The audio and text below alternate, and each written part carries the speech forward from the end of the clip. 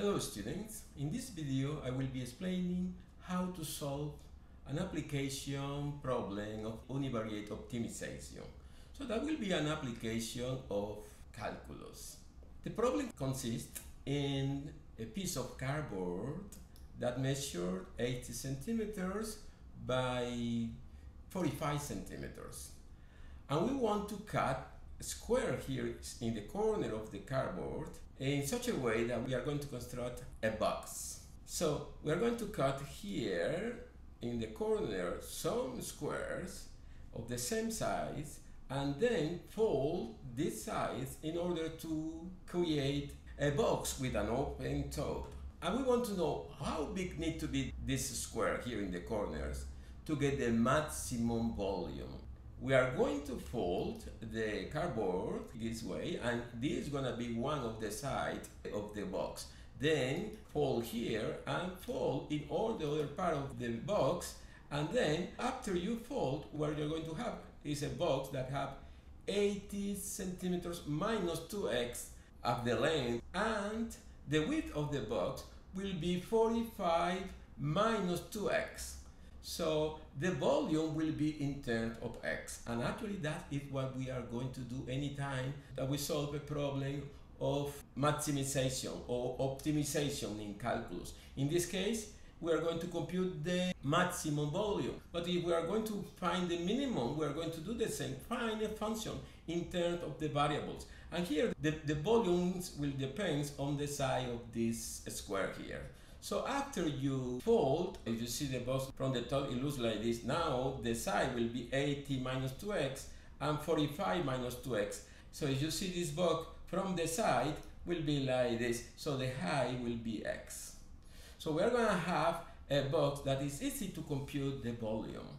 And that is what you're going to do. This is what solves the problem. Express the function that you want to maximize or you want to optimize in terms of the variable. In this case, we are in univariate optimization.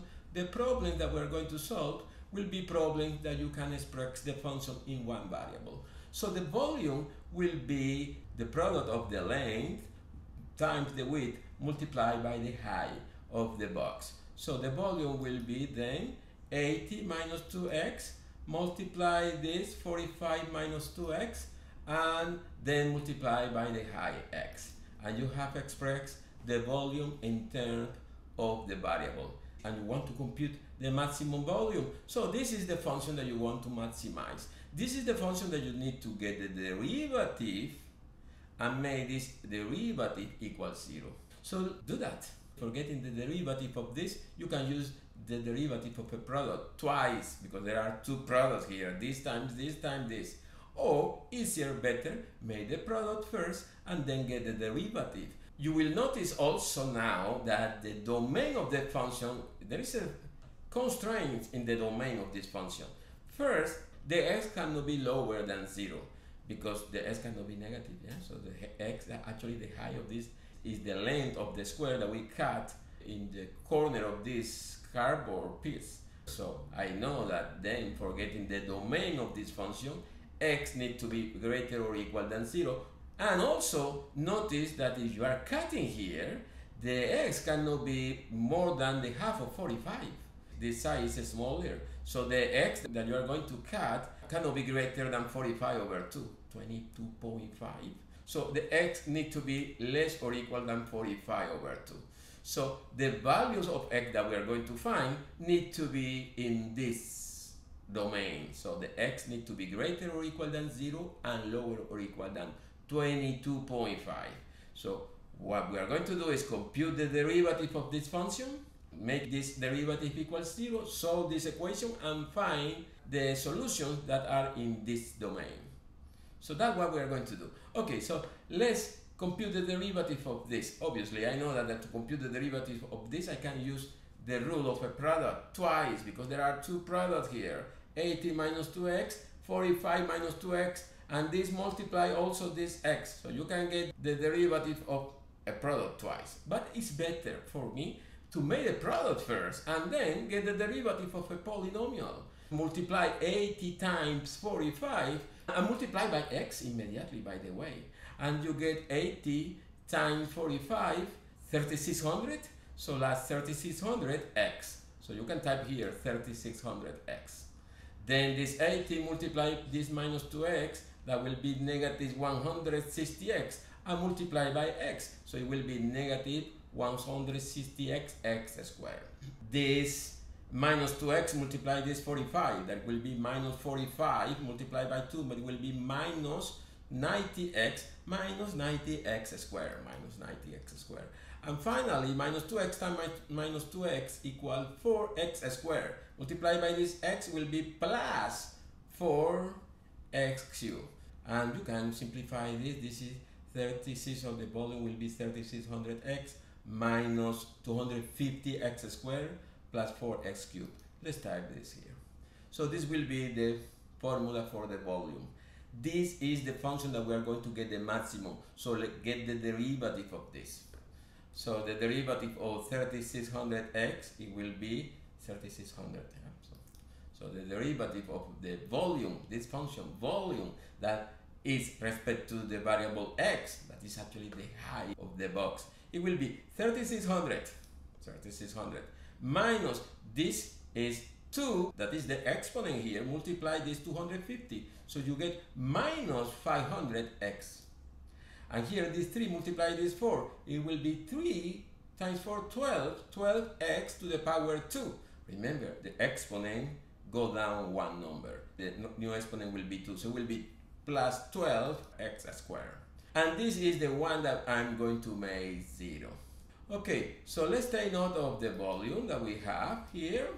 And we know that the domain need to be this.